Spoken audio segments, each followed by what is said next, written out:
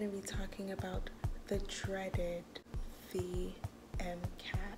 Yes, I said it, we have to talk about it. We have to tackle this exam because either we finish it or it finishes us. And this is how I am going to do it. Stay tuned.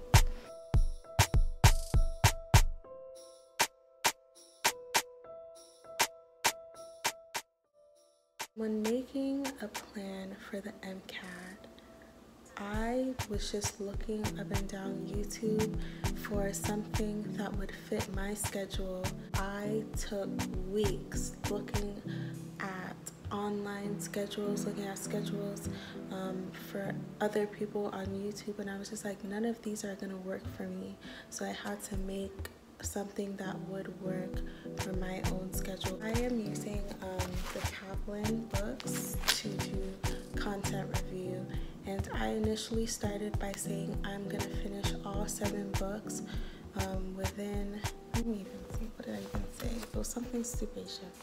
This was my initial plan to conquering this exam, and this plan was a lie. Like, I was just lying to myself. In each book, there's 12 chapters, and so I wanted to do 2 chapters a day for 6 days. So, like, juggling all 7 books, 2 chapters a day for 6 days, and then rest on a 7th day. And I quickly, with the quickness, had to change this because one, I wasn't able to do the 2 chapters a day, but that was just because this exam is really like a marathon. So at first it'll feel like you can't study that much information and can't gain that much information in such a short amount of time, but eventually you're able to do that. But at first I was scared that I wouldn't be able to do it, so I had to switch up my plan. I'm back to 2 chapters a day now, but before I was doing like 1.5 or like 1. I just wasn't strong then, but I'm strong now.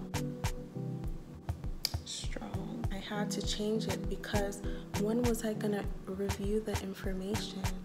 I think the most important thing that nobody told me was that you need review days. You can't just be studying, doing content review, and not reviewing till you finish the books and go back and review, because your brain is gonna be like, sorry, what?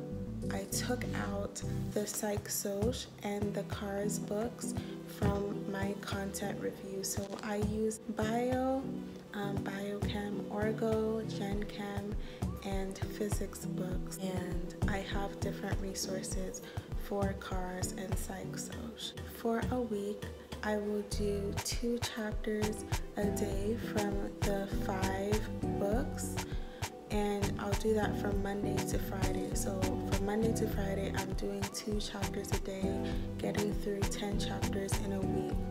Saturdays, I leave as my review days, so I'll try and wake up early and review everything that I have learned in the past week before I can say, okay, it's the weekend. I'm not forgetting about Psych Soc and Cars. In the morning, every morning, I do a Cars passage with questions using Jack Weston. Jack Weston is also a company that gives amazing passages with questions and detailed reasons for why you got answers right and wrong.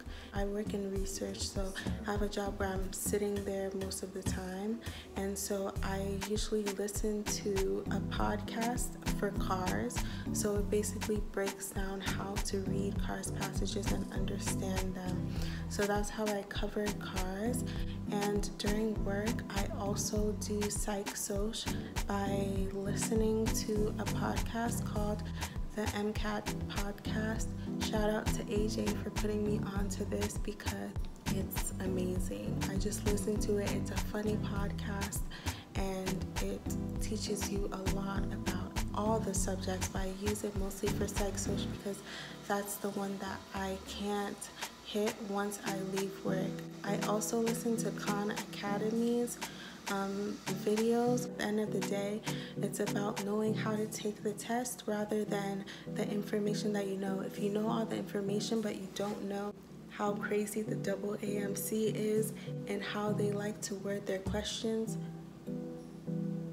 I've never taken the test before, but from prior experience with other classes, like, you have to know how to take that professor's test. And a lot of people have told me with the MCAT, you also have to know how to take the test. So content review is extremely important to be able to tackle and think about these questions. What am I using for questions?